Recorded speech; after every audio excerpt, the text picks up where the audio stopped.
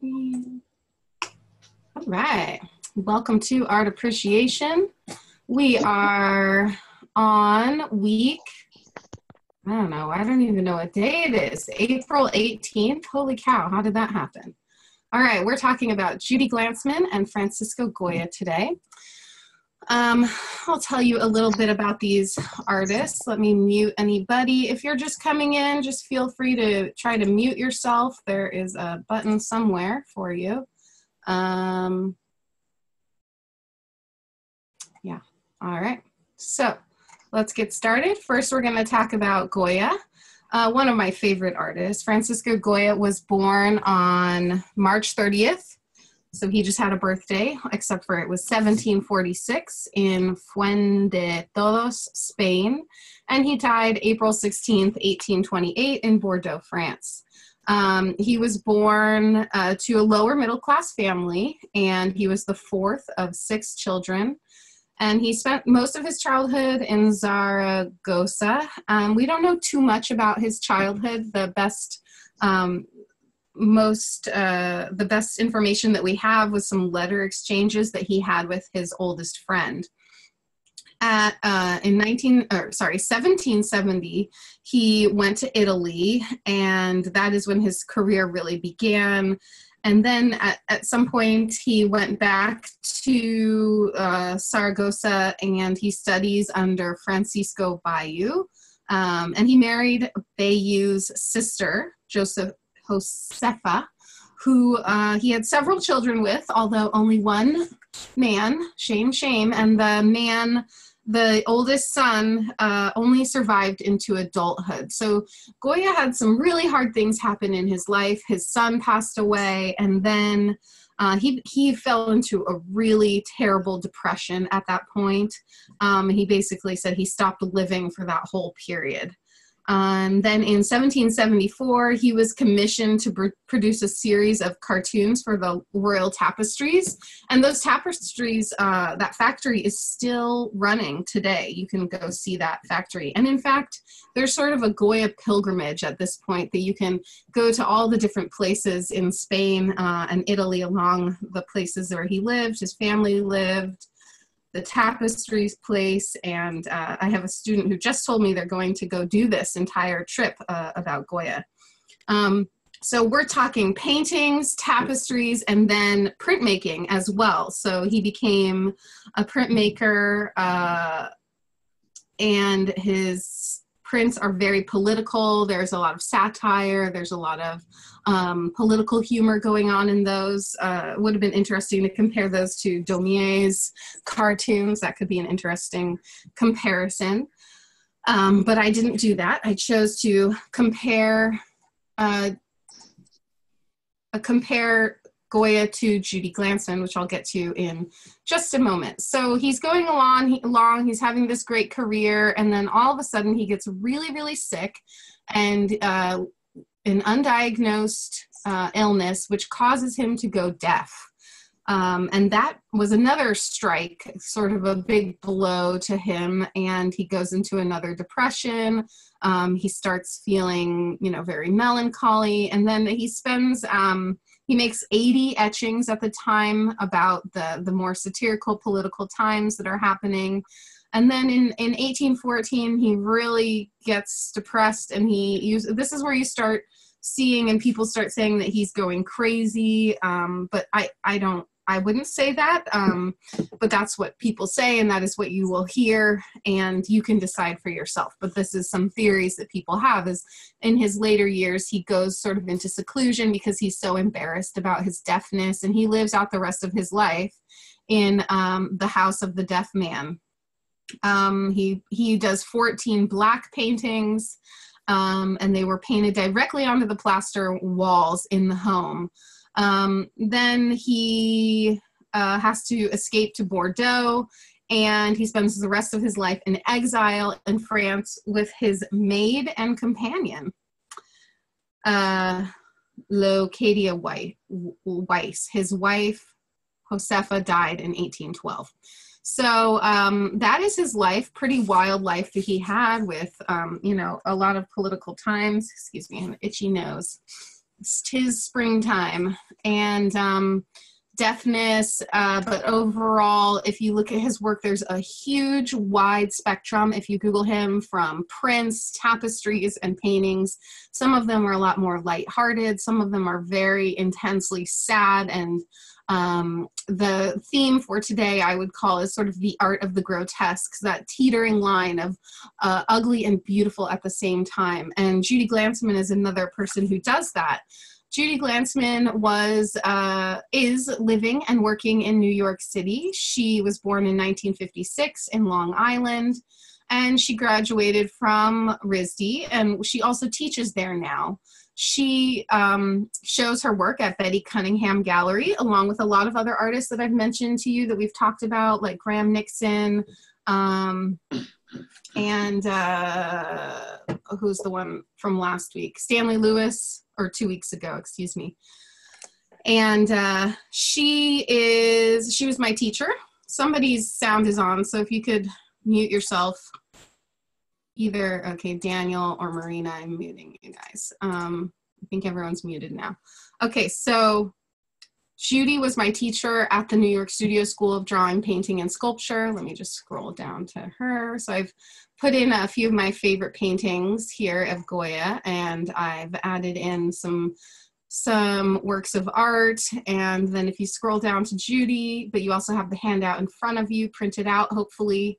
So Judy Glantzman was my teacher. And in fact, a lot of the lessons that I teach you in class come from Judy. A lot of the paper folding, adding paper, really creative kind of stuff. One of my favorite things about her class is that she would always make really crazy, elaborate setups for us to draw. And that's where I started, you know, when I come in and bring all these funny things to paint and draw, it was because she would always have the model doing something wild, like at the top of a 10-foot ladder and holding a skull, and sculptural birds everywhere, and just color and really exciting things. So she was a teacher who really pushed us to really use our creative energy and pull from our subconscious and pull from that space in our brain that we don't really know as much about, but we trust it when we become painters, and you sort of click into that part of your brain. That's where Judy really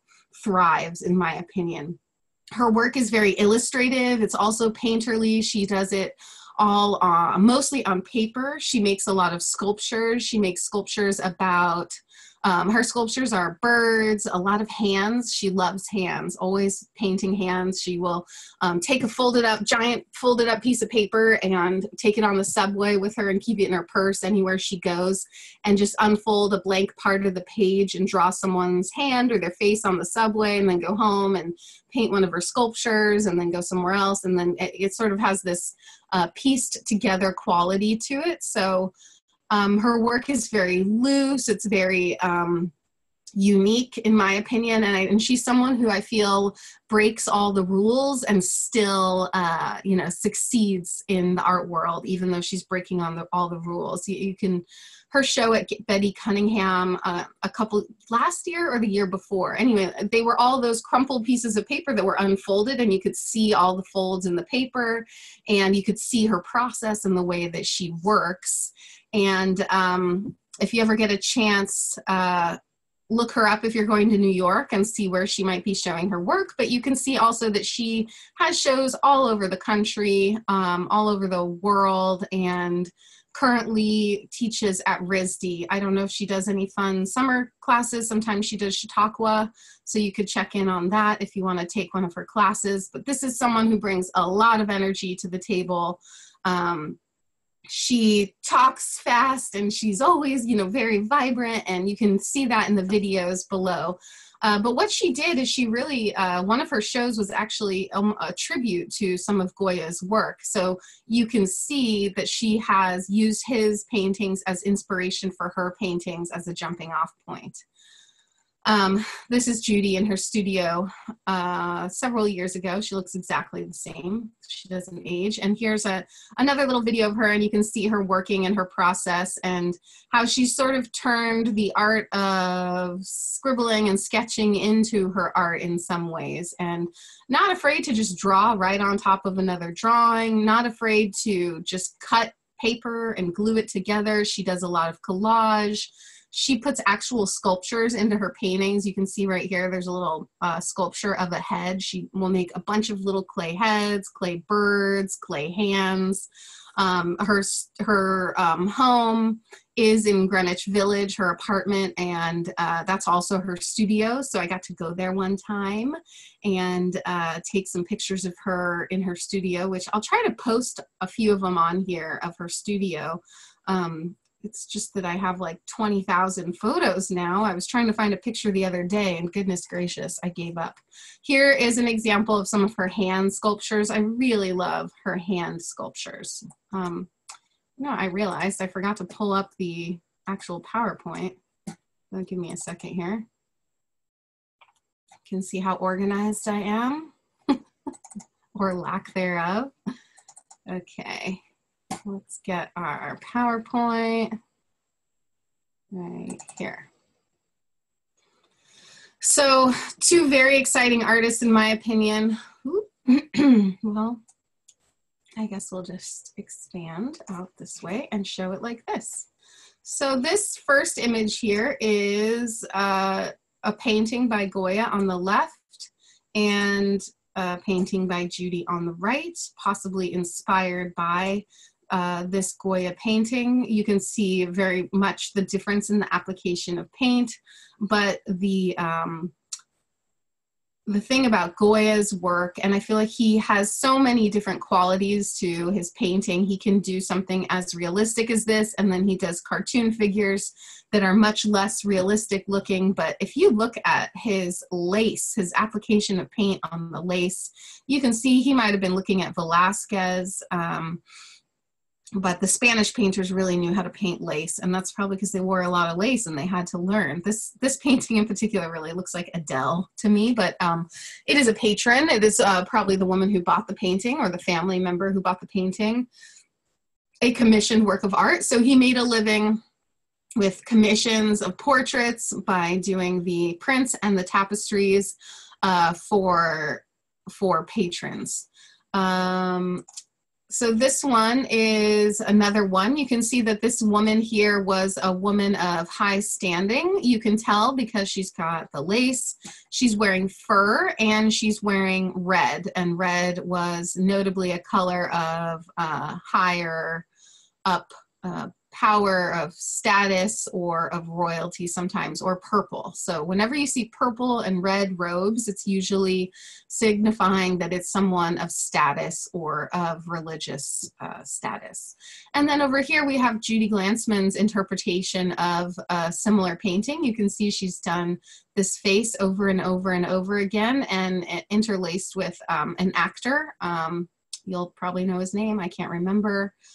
Feel free to type it in if you want to. I was just watching the video from the last time that I did this, and someone called out the name of the artist or of the actor in this painting. So, oh, here it is. Let's see what we got. Peter Falk, both from Tarja and Suzanne. So that must be the correct answer. I don't know. Okay. Oh, here's another one. Let's see. Colombo. Oh, okay. It's Colombo. All right, moving on to our next images. I believe this one on the left by Judy has to do with the life and times of the HIV crisis in the 90s, and I could be wrong about that. I don't know. I feel like I've heard that in one of the videos. But either way, Judy is always dealing with sort of the political times of what's going on in the real life. She's interested in the feeling of what's going on underneath the skin. She's almost portraying the spirit of these people rather than the actual person. You can see that this is made up of several panels and several different standing figures. It goes from floor to ceiling, so they're larger than life figures, and these are sometimes subjects that these are hard subjects to deal with. So we're talking about things happening in time, in the political times that really, for both of them, they're feeling a pull towards these political times and what's going on, and they're wanting to bring that to the surface, bring that to the light. It is our job as artists to sort of talk about the things that shouldn't be talked about. It is our job to bring these things to the surface, and I think that's what both of these artists are doing. So with Goya, one of the things that he has several paintings or etchings about people who are floating, flying, they're riding gliders, they're in hot air balloons, or they're being thrown up. I actually made a painting that is it's from and inspired by one of the Goya paintings. And I don't know if I have that painting in this PowerPoint, but I don't think I do. But I'll try and post it on the comment section for you. So this is Judy's version of Saturn, and this is Goya's version of Saturn. And as you can see, they're a little grotesque. They're a little bit intense and in your face kind of work. These people are not playing around. They're going to give you the good, bad, and ugly. They're going to give you the rawness. They're going to give you what's really going on in the world. And so this is their versions of these things. You can see that Judy's got painting, drawing, collage, and sculpture in this piece. And it's almost as if the face has turned multiple times. And now that I see this piece, there was a figure drawing day that we had in her class where she had us, the model faced forward, we drew the model facing forward, then the model turned, and we did the drawing right on top of the other head, and then this way, right on top of the other head, and rotated all the way around. And that's what it looks like she's doing here. She's really fun to have as a teacher because she always says, I come up with these ideas and then you guys inspire me, and we're all playing off of each other here. And so it's a really fun interactive class. Another thing that she does in class that I really like is she invited us all to put our paintings up behind the model, so that there were paintings within the paintings that were referencing the paintings that we were doing, were also the artists, and so on and so on. So layers and layers of interlaying narrative and importance throughout these pieces. Here's another painting by Goya on the right here, and this is, if you look closely, you can see that this at first looks like maybe a nice painting. There's an animal, there's people surrounding him, but then you look and see that the children are starving in the painting, and there's a woman reaching up to give this starving child to the man. I'm sorry about that. There's hold on one second. Let me just fix this.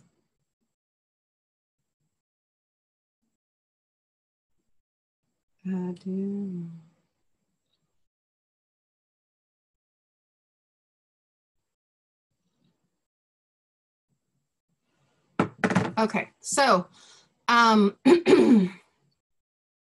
so you can see that this baby is being handed over to this creature. Maybe it's a creature of death. Maybe it's, I'm not sure. I don't know all the parts about this painting, but you can see there's hanging little maybe children or dolls back there. But overall, there's a dead child here. There is a starving child here. And then there's a baby with a little more meat on his bones over here. So you can see that Goya is dealing with the political times, and he's dealing with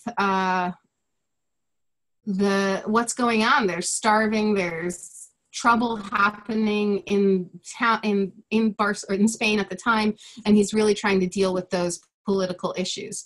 And this is Judy Glantzman's version of the same creature that is here, is also here. You can tell by the horns there. And she's gone about it in a completely different way. But this is about, again, you know, death and life. And she's got a gun in here. She's got all these children's heads, the same as over here. There's a bunch of these 3 babies. There's these 3 babies here. There are sculptural heads. There are collaged heads. There are painterly qualities. So you can see that she's referencing this painting, and she's also gone about it in a completely different way. So just because you're looking at another artist for inspiration doesn't mean it's going to look exactly like that artist's work. In fact, I look at a lot of art history, and then I close the book and I go make my painting, and I hope that it, you know, Goya sort of gets in my brain and comes out subconsciously. But it's still, you're never going to copy Goya, so don't worry about copying Goya. You can use him as inspiration as much as you want. Well, one thing they both do in their work is often show a whole lot of figures or heads. Again, this is another iteration of this figure with the ram's head, and then we have all of these women and children here who are hungry, and they look scared and they look worried, and you can tell by the color the mood that is being created here. This piece by Judy, but you can see it's just probably 100 different heads all over the place. These heads are overlapping. Judy's not afraid to use whatever medium she needs to get these paintings to tell the message that she wants them to have the feeling of rawness and this sort of crudeness almost, and the good, bad, the ugly. It's almost the spirit of the person or the people or the mood of the painting comes through more than you actually see individual things.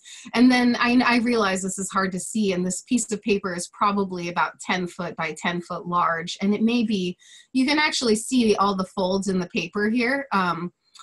And she was carrying around large pieces of paper folded up in her purse when I met her, and drawing them all over the subway and anywhere that she found things to look at and draw. Excuse me. This is one of the political etchings, lithographs at there is one available to see right now at the San Diego Museum of Art. It's one of the more famous donkey lithographs, so I hope you get a chance to go look at those. It's a satirical show of lithographs, and there's Picasso's, there's Lichtenstein, there's Goya, it's a great little room of lithographs. I really enjoy it. And this is one of Judy's little drawings, also inspired by a Goya character. So you can see how you can be inspired by an artist, learn from an artist, pull from them, and then create your own work. This piece here is a self-portrait by Goya. So you can see, again, he's got looseness, he's got cartoon style, he's got realism, he's got, obviously, he's able to do whatever he wants with the paintbrush. He can manipulate anything with the paintbrush. And so my goal is always to get myself to the point that anything that I think about in here that I want to paint, I can actually get it onto the paper and have it look like that.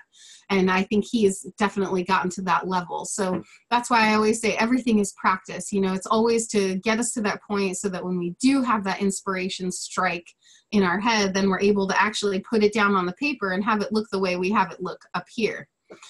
Judy, again, look, I love this one. There's heads everywhere. This dress is stripes, but these are all little heads. If you look, there's heads everywhere, and hands everywhere, and it's sort of like a ghost-like image. It's very loose and open and translucent, and I think there's a lot to learn from someone like Judy, because she breaks all the rules. And I'm always telling you, yeah, you know, prove me wrong, break the rules, put the horizon in the middle, draw on crumpled paper and hang it in a gallery, show your process. And I think Judy's work is a lot about the process rather than the end result, but obviously the end result's pretty fascinating as well. Here's another one of the lithographs by Goya. This is on the gorier side. You can see this is a dismembered person here. There was a lot of war and hunger and awful things going on during the political time in Spain at the time. So he is, as an artist, he's bringing that to the forefront and not letting us forget these things. And that's what we have to do as artists. Here's another one of Judy's multiple figure pieces. Again, you can see she loves heads, hands, and feet. And the work also reminds me a little bit of June Leaf, who we talked about a few weeks ago, this sort of loose drawing quality that comes to play here. This is one of my favorite ones. All of the flying images, I really love these images with the wings, and it reminds me of the glider port that we sometimes go to in landscape painting class. So as you can see, I'm always trying to get you to just keep drawing, keep drawing, keep drawing.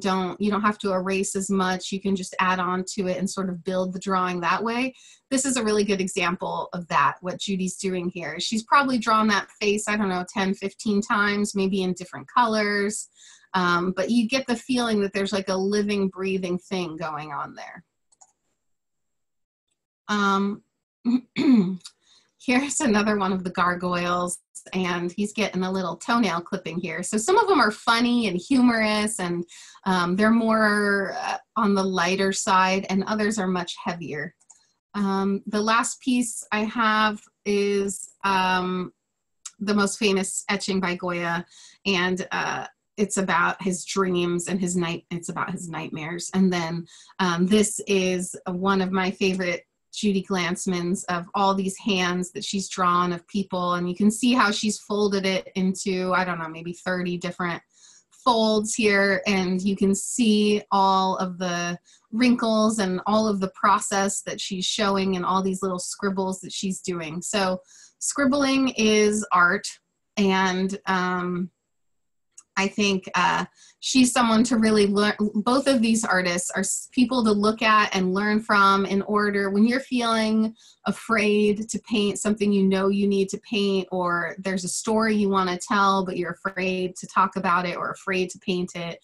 These are the people to look at, because these are a couple of fearless artists, if you ask me. So whether you think Goya went a little crazy or not, I don't know. To me, you have to separate the artist from the art sometimes. There's a lot of artists who did a lot of terrible things, but they're really great artists. So however you feel about that, I hope you enjoyed Goya and Judy Glantzman. And if you get a chance, there are some videos on the website of Judy in her studio, so you can really hear her and see her process. And now I will open it up to any questions or comments that anybody has. So feel free to mute yourself or type in the comment box or let me know what you liked or didn't like. Come on. Somebody, unmute yourself. I have a question, Yes. Katie. Does your teacher ever paint like finished work, or is always looking like a bunch of sketches? I mean, I would consider this a finished work. This is a painting on canvas, I believe, or maybe it's on paper. I don't know, but her style, these were all pulled from last year, and her style has changed, but they really are. I mean, I feel like this is a very finished painterly piece, even though it's collage, but I think she really likes the element of drawing with painting, and I think she likes to have the process showing in the work too. So I don't know currently what her work is looking like at the moment, but I would say these pieces are much more finished. But yeah, there's always a loose openness here. I mean, this one's very finished in my opinion. And there, if you Google her, you'll see a lot of other paintings that she did that may be more, you know, these are pretty finished. This is pretty finished. And I guess it depends on what you consider finished, you know. I consider this finished. It's finished when it's finished to you, I guess is the point. Anyone else? Hi, Katie. Hi, Marina. Katie. This is Marina. I just noticed that Goya died in France. How did he get to France at the end of his life? He was exiled to France. So it says He moved to a farmhouse on the outsides of Madrid, and then he lived there until 1821, and he completed the black paintings. And then he moved to Bordeaux in 1824 to escape the oppressive autocratic regime of Ferdinand. I don't know my Roman numerals. What's VII? 7? Is that 7? Ferdinand the Seventh? So he had to escape. He was a refugee, basically. He had to spend his life in exile in France with his maid, because his wife passed away. So then he left to France with his maid and spent the rest of his life there, and her daughter in 1828. So actually, several artists we've talked about recently have had to flee their country near the end of their lives in order to finish up their lives. So that's why he ended up in France, because of the political regime. So this was a time of oppression. There was a time where people were not having enough food. There was a lot of political angst going on, and that's why his work also reflects that. All right, thanks everybody. Oh, it looks like I have one little comment here. Let me check my chat. Oh, 7, yes. So 5 is the V, and then 2 I's make 7. All right. Thank you all. I hope you have a great day. I'm going to put this recording up, even though the other one from last year is still up too. So you can watch this one, or I'll put this one up instead. All right. Thank you.